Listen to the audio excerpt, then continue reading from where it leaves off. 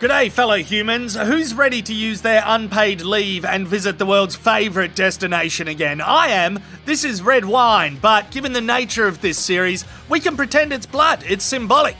Yeah, nah, my videos are profound when it comes to symbolism, like bloody Breaking Bad and Better Call Saul. Oh yay, a new mattress. I can't wait to unpack it. Kapow! Looks fair dinkum comfortable.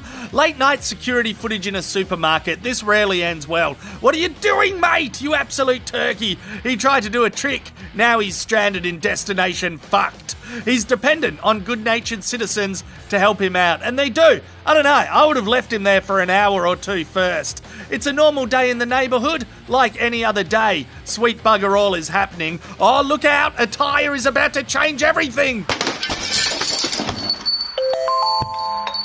What a rude bastard. Damages the front window and then lays on the lawn smoking. It was a normal day living next to the river, like any other day. Sweet bugger all is happening, but it looks like a couple of cranes are about to change everything.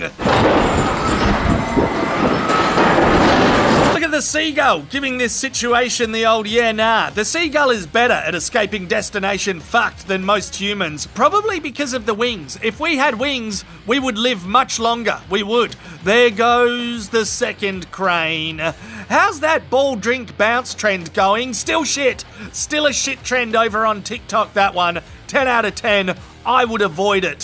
What about that Fleetwood Mac cranberry raspberry juice drinking trend? How's that one going? She's nailing it by the looks. That was a solid mouthful. It must be relaxing cruising along, drinking juice. Yeah, get a shot of the ball. Oh, fucked. What cheese are you? I haven't heard of this trend. She is fucked. Stinking Bishop. That is accurate. Third time lucky when it comes to Sheila's drinking beverages. No, this is not promising. She has completely butchered the satisfying taste of victory. Don't race. You don't need to race. What are you trying to prove? Don't pop a wheelie. There it is, tumbling his way into destination fucked. Thankfully, he's okay. His bike needs a service, but yeah, he's okay. This bloke is not okay. If you asked, are you okay on Are You Okay Day, he would have to answer, no, I'm not. That is the worst fence in the neighbourhood you could land on. This is an idea that surely everyone knows is shithouse from the outset.